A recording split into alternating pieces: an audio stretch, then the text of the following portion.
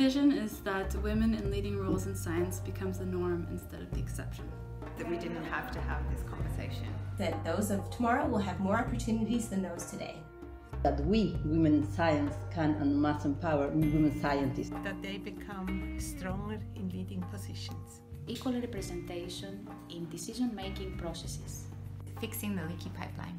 My vision for keeping women in science: make it a less risky career choice.